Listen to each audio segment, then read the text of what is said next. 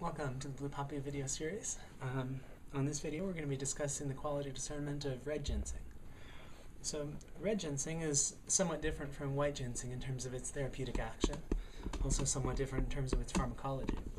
Red ginseng is made by taking the fresh ginseng root after harvest and steaming it.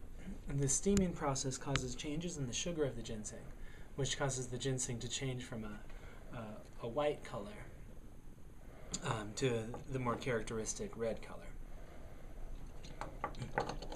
Red ginseng is, generally speaking, a little bit more valuable than white ginseng. A lot of the really premium roots are selected to be made into red ginseng, to be sold on the high-end red ginseng market. Red ginseng is a little bit stronger than white ginseng in terms of its therapeutic action at supplementing qi, but white ginseng is superior for boosting fluids. White ginseng is thought to be more neutral to warm, to slightly warm in nature, whereas red ginseng is generally described as warm. And Korean red ginseng is thought to be more warm than the other ginsengs. Oftentimes Korean red ginseng is described as hot. That's partially due to the differences in the processing method. In Korea, they often use relatively,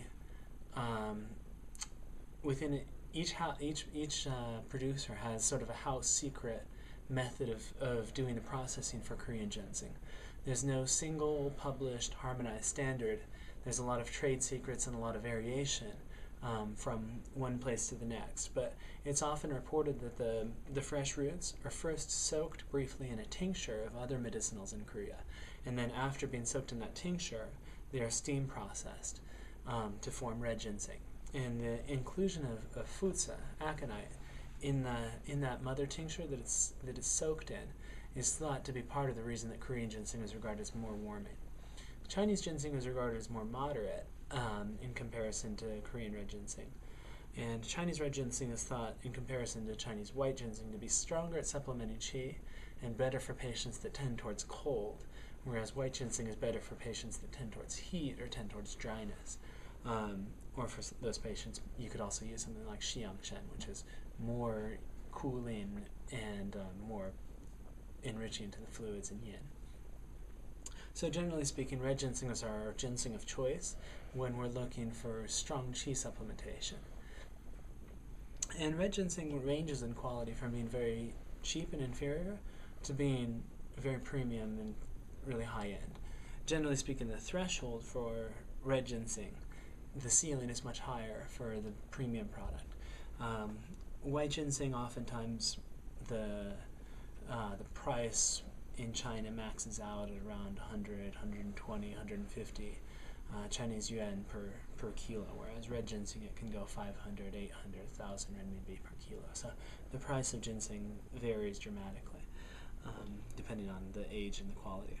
Here we have a little spread that basically shows a linear progression of quality. This one is a different item. But essentially here we're starting off on the left with a very small, light, somewhat translucent, immature, and these roots, when they were fresh, they were a little bit soft and pliable. And if we look here, these are all relatively mediocre ginseng roots.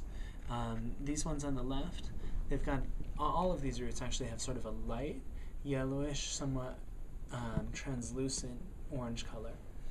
And if you look at the bottom, or if you slice it on a cross-section, you find that there's basically no rings or obvious, clear demarcations at the center of the root. It's pretty much a uniform, flat, orangish-red color. These ones have had their little necks broken off. Here you can see the neck of the root. If you compare that to a more premium root, you can see the dramatic difference in terms of the neck development. That neck development is associated with the age of the ginseng. You can also see that as you're going up in quality, you have a difference of appearance in the skin of the root, and you also have a difference of appearance in the size, the density, and the length of the root. So if we continue to move up in quality, we find both of these two are relatively mediocre and expensive roots. But as you can see, this one is starting to get a little fatter, a little bit larger, the price is increasing just a little bit. But both of these are sort of a common prescription grade, relatively average to mediocre root. As you start to get a little bit larger, you find that the neck development is much better. And this root is still somewhat reddish to the outside appearance.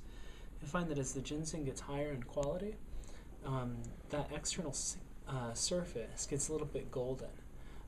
They call this huangmagua in Chinese, but this golden skin is seen as the ginseng gets more mature and of higher quality. That external skin gets a little bit of that golden appearance.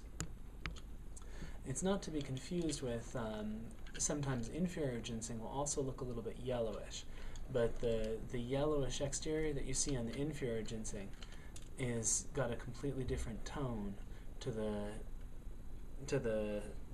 deeper, nicer, more gold-colored skin that you see as the ginseng gets older. So if we continue to move up in quality, we find that these two roots, they're both getting to be relatively upper mid-grade, relatively high-quality ginseng. Both of them have good neck development. They have slight differences in their neck. This one has a slightly more squat neck. This one has a slightly more extended neck. And sometimes the strain of ginseng that's used will have variations in that. But if you were to look, it's difficult to see in these specimens. But if you look at the bottom of the roots, oftentimes you can see that there's a little bit of a ring formation that's coming out at the bottom of the root. It can be difficult to see when you're looking at the whole roots. But when looking at the whole roots, you should always stop and look at the bottom and see if you've got that good ring development happening. If you can't see it very clearly, the only really good way to do it is to slice it and look at that cross section. Generally speaking, the cross section of sliced ginseng, it'll have relatively clear, relatively distinct ring-like marking. And the more clear and the more distinctive that marking is, generally the better the quality. So here the root size, as it's increasing in quality, the skin is getting a little bit more golden, the root is getting more straight, not quite so branched out, a little bit more straight, a little bit more consistent. And if one looks closely, you can find that there's straight, dense striations that can be seen on the body of the root. Generally speaking, the more abundant and the more dense those striations are, the better.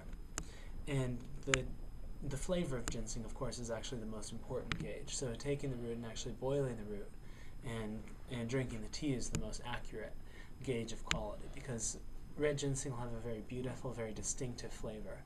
And if that flavor is a little bit muddled or a little bit less clean and pure tasting, the root is generally a little bit lower quality. As the quality goes up, that flavor gets progressively more clean, more clear, more beautiful, more strong.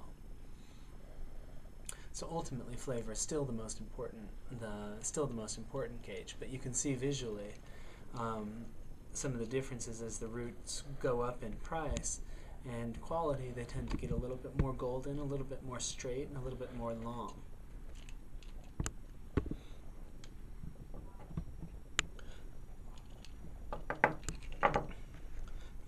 These two roots are both relatively high quality, but this one on the left is somewhat less expensive because it's got a lot more imperfections in the body of the root. It's also not quite as straight, not quite as long. When the roots are very straight, very long, very firm, very dense and heavy, that's associated with quality. And they're typically sold based on the number of roots per gene. The number of roots either per 600 grams or the number of roots per 500 grams. The lower the number, the larger the root. So generally speaking, once the roots are an average size of over 50 grams or so, that it's getting into pretty high quality. This particular one, it's got what they call a butterfly neck, which is one of the things that's used to differentiate in the advanced levels of talking about all the really premium ginsengs from different regions. This formation is called butterfly neck. So that concludes our brief little YouTube video on red ginseng, and we'll follow it up with other ginsengs and other herbs. So come back and visit us.